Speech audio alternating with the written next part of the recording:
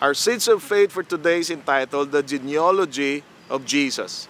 Now, some Christians would skip Matthew chapter 1, verses 1 to 17 in reading the Christmas story.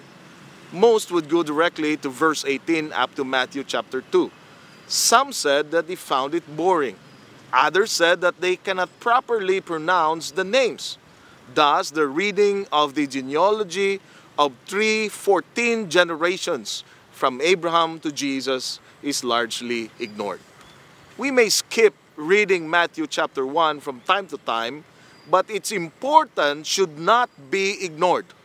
I personally heard of an American Jew who testified that he accepted Jesus as the Christ, the Messiah, when he read Matthew chapter 1.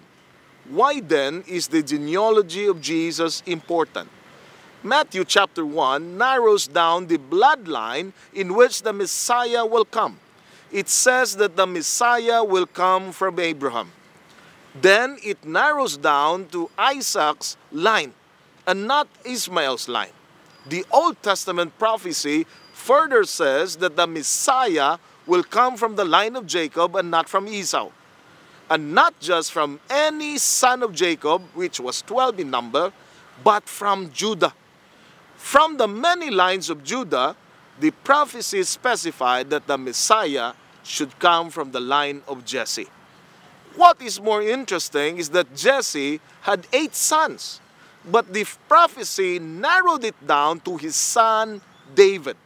As 2 Samuel 7:12 says, "When your days are complete and you lie down with your fathers, I will raise up your descendant after you, who will come forth from you, and I will establish his kingdom."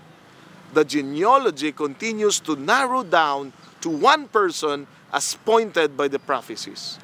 Matthew chapter 1 then tells us how the prophecies in the Old Testament were so specific that it can only lead to one person. It leaves no room for doubt that Jesus is the Messiah. My friends, this is the beauty of the genealogy of Jesus. May you take time to read it during this Christmas season. May God bless us all. Amen.